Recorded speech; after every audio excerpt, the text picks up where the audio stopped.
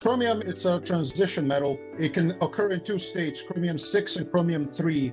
Chromium 3, if you ever buy multivitamins, you'll see chromium on the list. However, chromium 6, the hexavalent form, is a carcinogen. It can cause ovarian cancer and various other cancers.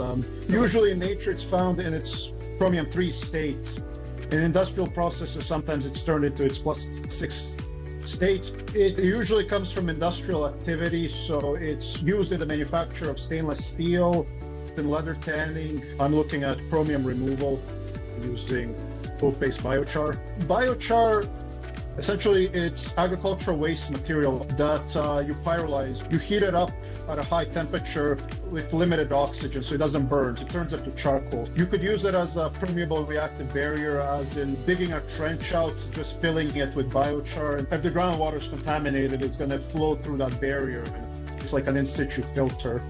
I used BioXAS imaging, and that was important because we wanted to know what was actually happening between the actual chromium and the biochar. Because in the starting solution, it's all chromium 6. So ideally, you want to stabilize it into the chromium 3 state. So the only way we could determine if it's chromium 6 or 3 was BioXAS. So we were happy to see that the majority of what we were finding on the actual biochar grains was chromium 3 and not chromium 6.